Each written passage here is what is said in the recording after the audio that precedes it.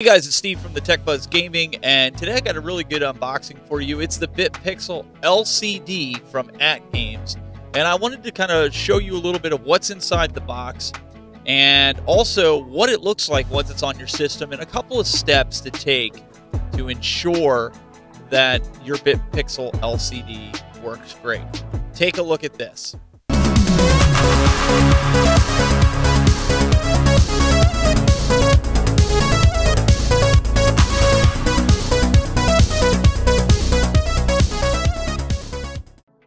Alright, so you can see it comes in the BitLCD packaging straight from AtGames, and when you open it up, it's packaged really well.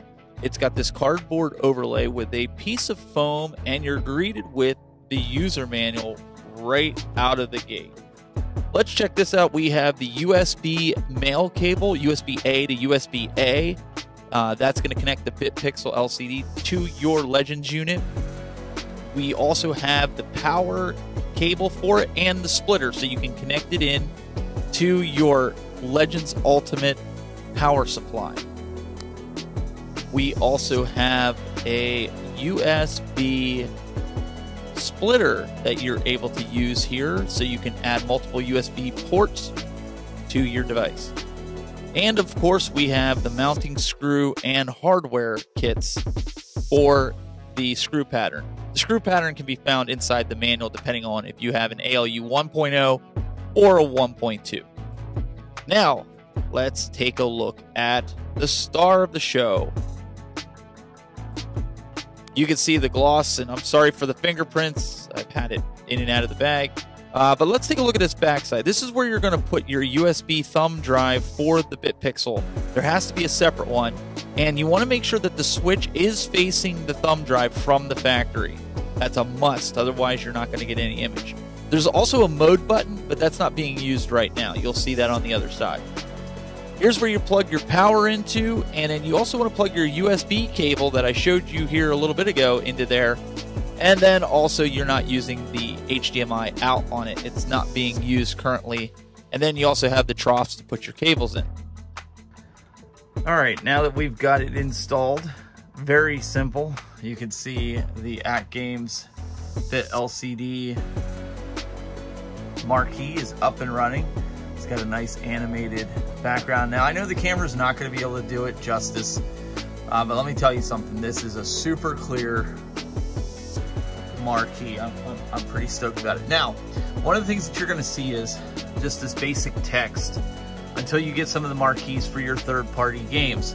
So if you're running COINOPS X, if you're running Bring Your Own Games, you're just going to have a title like this. And in a future video, I'm going to show you how to do this.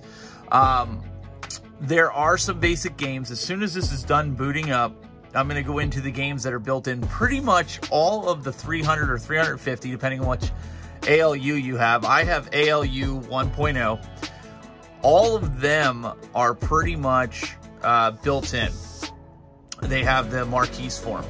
So you're going to see that along with some menu items, and they're really, really brilliant. I'm actually pretty impressed. So let's take a look at, I'm going to move it over here to TikTok, or excuse me, Tic-Tac-Toe. And you can see here, Tic-Tac-Toe is the marquee. Let me see here. Try to get it on there. We'll go to 8 Eyes and Adventure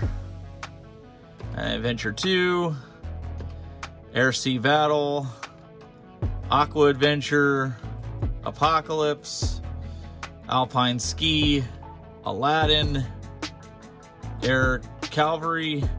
So these are all the built-in games that are on the system. You are going to find some that don't have the marquee, or it's not a full marquee like that. But it's a good start, and hopefully the community, you guys can help source this. Wagner from Wagner's Tech, he actually has a document on how to make the right size marquees, so that way you put them in. It's very, very simple to do. Like I said, I'll do a video on it as well. But you can see here, it's put the marquees, and I've added some of the ones that were kind of missing. So I have probably 10,000 marquees in here that I've added. Google is your friend. I will tell you that. You can find a lot of things on Google, and as you can see here, the marquees look brilliant. They're just phenomenal looking. So here's one that I found that wasn't there, but it has some borders on it, but I didn't want to stretch the picture, so to me this is fine, at least for right now, until we find a better marquee, something that we could fill this in. You know, I'd have to do some customization, but I really wanted to show you, if you're on the fence about getting this, you really want to pick this up. This is a huge upgrade from the BitPixel LED. This is great. The LCD is phenomenal. So let me go over here to COINOPS under App Store X. You guys can see. Now I will tell you, when you first put this on, you'll see this.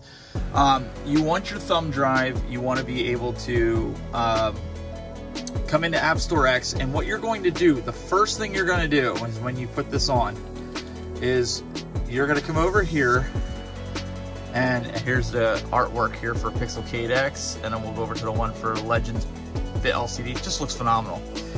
First thing you're going to do is you're going to open up the BitLCD, and you're going to hit A. And what you're going to do first is you're going to install this, just like you would your Pixelcade or anything else.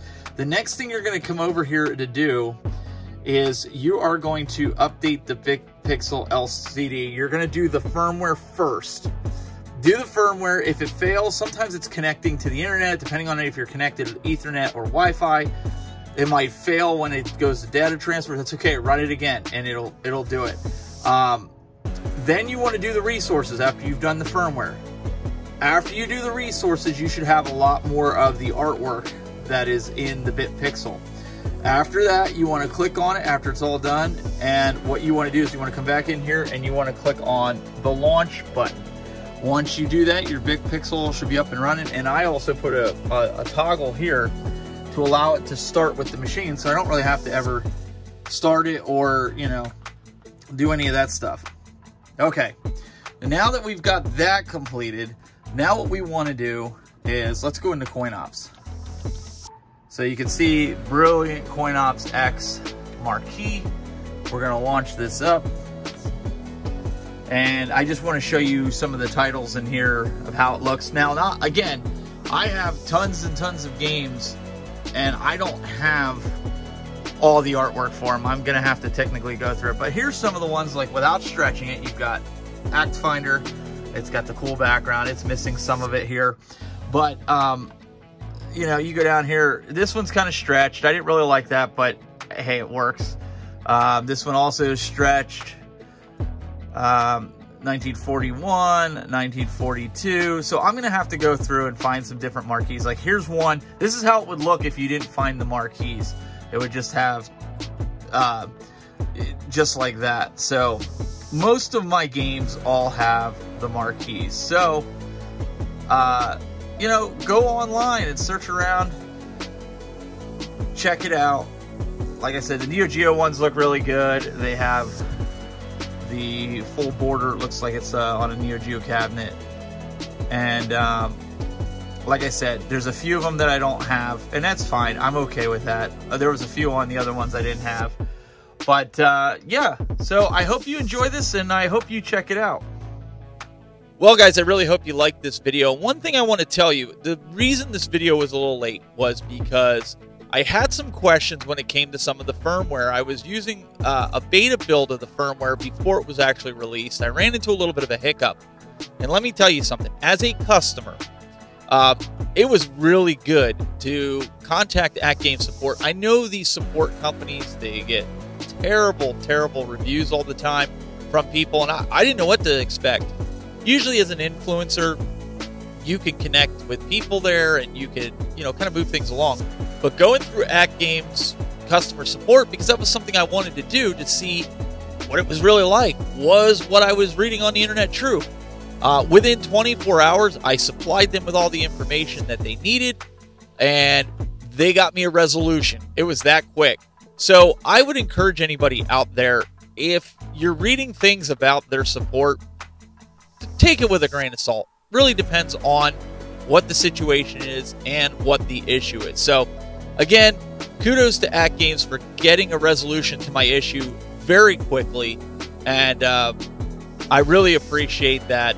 And guys, make sure you hit that subscribe button. Make sure you check us out every Thursday night at 9 p.m. Eastern for game time. We have a great time discussing all this great stuff. So tune in and like and subscribe to my channel. I would really appreciate that. Until next time, guys, keep it up.